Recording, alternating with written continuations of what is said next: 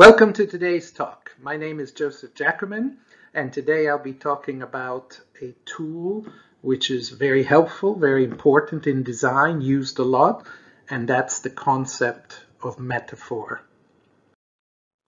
So what's a metaphor? Metaphor, if you look it up in the dictionary, it'll suggest a series of explanations which are about describing something, perhaps something very new or something very complex, in terms of something simpler usually and something more familiar. So in language, but also in the physical world, the metaphors when we talk about something in terms of something else, and we do that to try to simplify, make it easier to understand, help convey the characteristics which are important about that. So what kind of metaphors are there? Language, all languages are rich in metaphors, and there's several different types. Shown on this slide are one type of metaphor found in all languages, and this is a description proposed by Lakoff and Johnson some years back.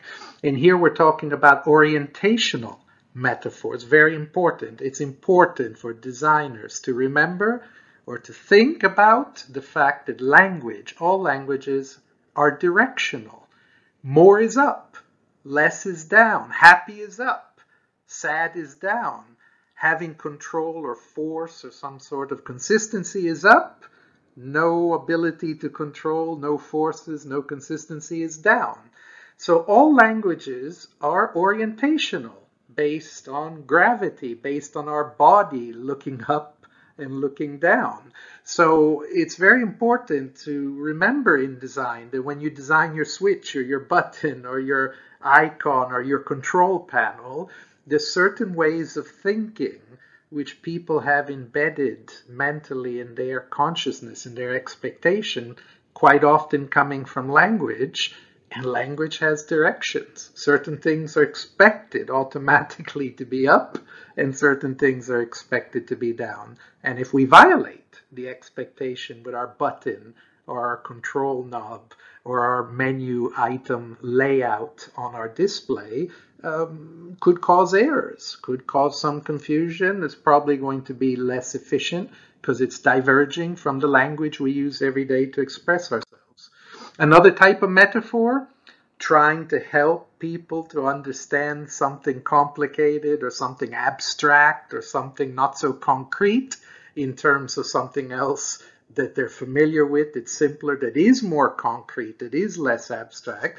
There's a set of metaphors which can be labeled, as Lakoff and Johnson have suggested, as entity metaphors, container metaphors, or personification metaphors, where we talk about something in terms of something else. In personification, we try to emphasize the decisions that were made or the sequence of events by describing some force of nature, some object, some situation, or some abstract concept in terms of persons, people.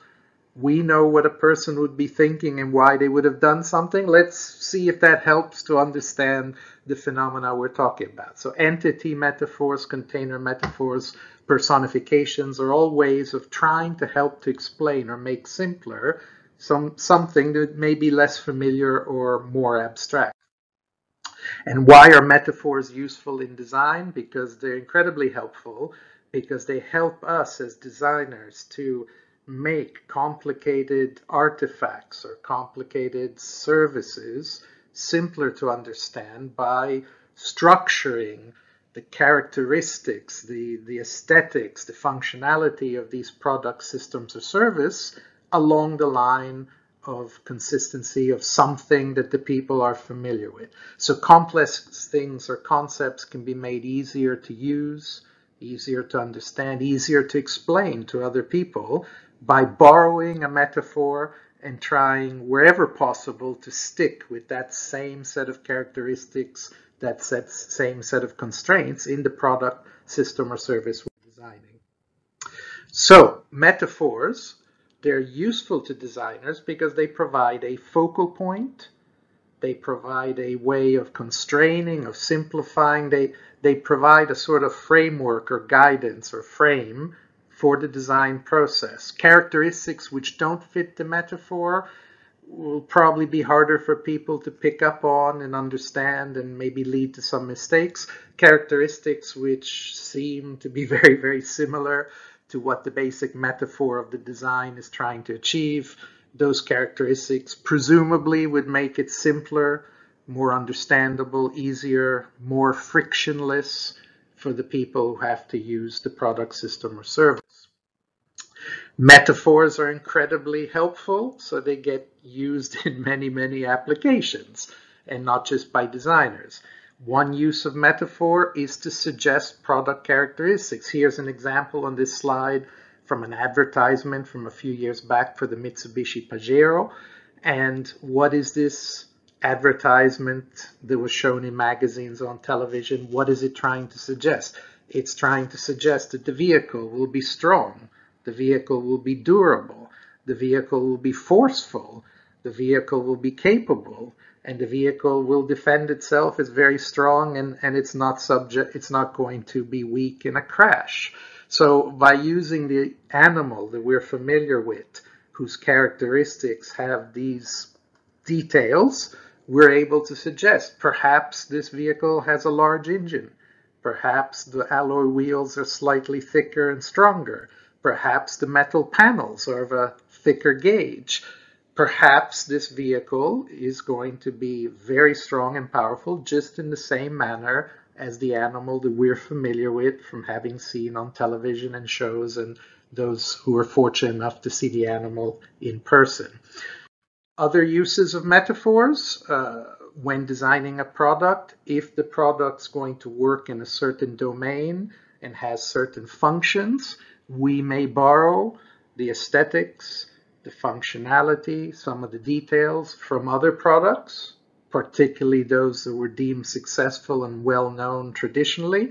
We may borrow some of the characteristics for the new product to carry over the expectations of how it works, and thus making it easier to become familiar with the new product, to learn its usage, and to avoid mistakes or errors in the usage of the product. In the case of this example, the Nest was clearly borrowing some aesthetics and some logic and some functionalities from the very famous T87 Honeywell thermostat, which is found in homes all across the world and will be familiar to many, many people.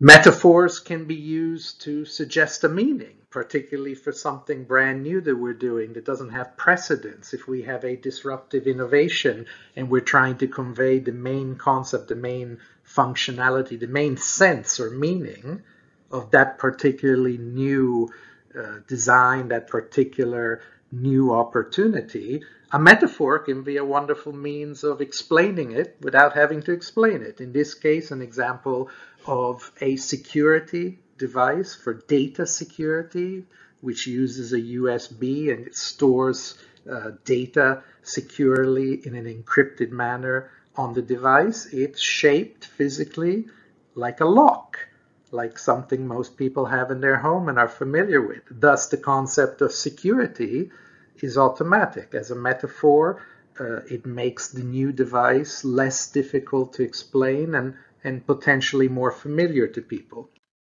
And design metaphors can be used quite often to change a meaning. So if we have something existing and we're looking for some new opportunities and we're looking for some new markets or new customers for our particular opportunity, quite often the metaphor is the means or the tool that we can use as designers to make that change. In the example shown on this slide, a simple bottle of water in a simple plastic container has its connotations and associations. There's certain expectations from the public in terms of what it is, what it does, and how much the public should pay for it.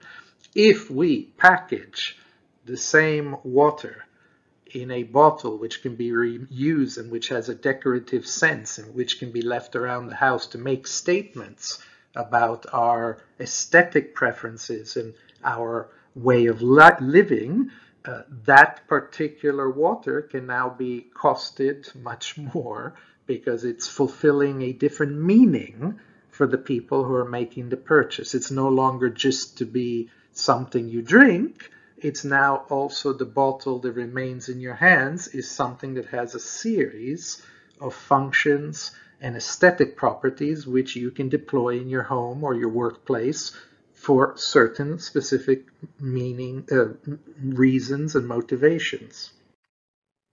And a metaphor is an incredibly helpful tool that designers can use to make interfaces more understandable, simpler, more intuitive. Many digital devices today are very complex. Many of these devices offer multiple functionalities and multiple connectivities and many different characteristics, which are difficult for people to keep track of, to take in all of the possibilities and what are the distinguishing characteristics and differences between them.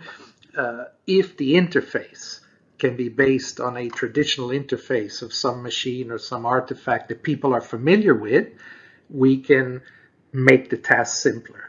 If it at least is consistent with some idea or some artifact or some animal or person or service provision that people have come to expect, they can find it easier, the users, to learn the interface because they sort of have a feeling of what the device might be able to do and what it might be able to provide, and can have suspicions about whether there should be certain menu options somewhere on the interface to do certain things. So a metaphor can serve as a plan or a roadmap or a guide.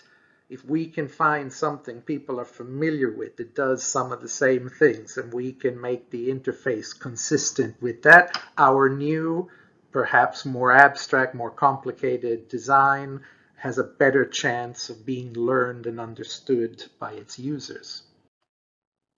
And metaphors, it's important to keep in mind that even where there are well-established important metaphors available, as designers we have to keep an open mind for the fact that metaphors quite often will need to be updated or changed. There will be times when there will be changes in technology, changes in human behavior, or changes in societal values, which will disruptively shift people's understandings of certain things and certain processes and certain services in a direction that requires a new metaphor as a rally point, as a frame, as a focus for design. One current transition which we're undergoing at the moment is that in road vehicles, road mobility. We have very well-known, well-understood metaphors from the 20th century, such as the company car, the taxi, the family car, the rental car, and so forth. These are very rapidly at the moment shifting into new metaphors based on concepts like urban shuttle, the mobile office, the mobile entertainment center, or more sooner on the streets, the specialist shuttle for perhaps disabled or elderly or people with particular needs in terms of mobility.